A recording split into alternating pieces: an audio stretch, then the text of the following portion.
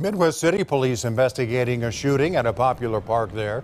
Just before 5 this evening, someone called police complaining about a loud party and marijuana smoking at the Rotary Pavilion at Barnes Regional Park.